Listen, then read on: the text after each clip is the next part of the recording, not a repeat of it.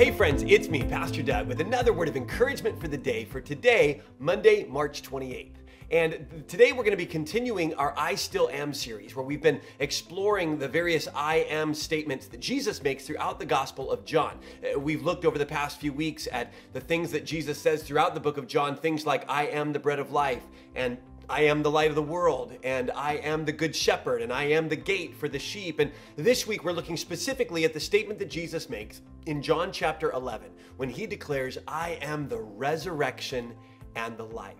Now, that phrase occurs when Jesus shows up in a town called Bethany and meets with two sisters, Mary and Martha, on his way to resurrect their brother, Lazarus. Now, what's so interesting is Jesus knows what he's about to do. Jesus knows what he is going to do. He's going to raise Lazarus back from the dead. And yet there's this beautiful, powerful, tender moment just before Jesus resurrects Lazarus that I want to show you today. It's found in John chapter 11, verse 35, and it says simply these two words: Jesus wept.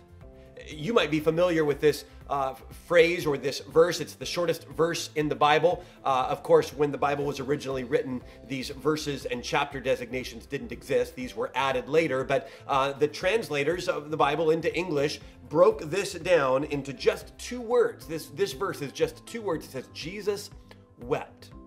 Now, what's so powerful about this for me is what it tells us about the character and the personality and the person of Jesus.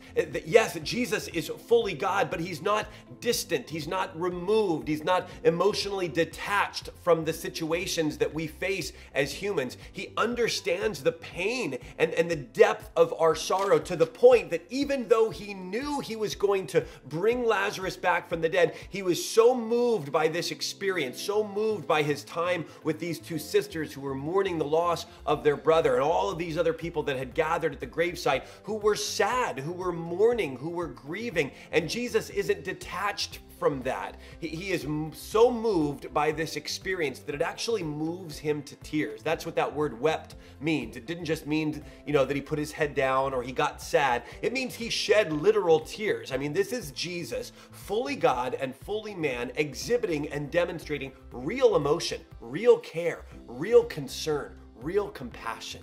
Friends, that tells us so much about what Jesus is like. Not only is he powerful enough to raise the dead, but he gets it. He understands what we're facing and what we're going through, to the point that he's actually moved emotionally. It's a beautiful characteristic of our Lord and Savior Jesus. So friends, be encouraged by this today. You and I are not alone in our difficult circumstances. You and I are not alone in our sadness or in our sorrow or in our grief or in our mourning. Jesus is in that with us, and he even allows himself to feel what we feel. Friends, be encouraged by that today, and we'll see you tomorrow.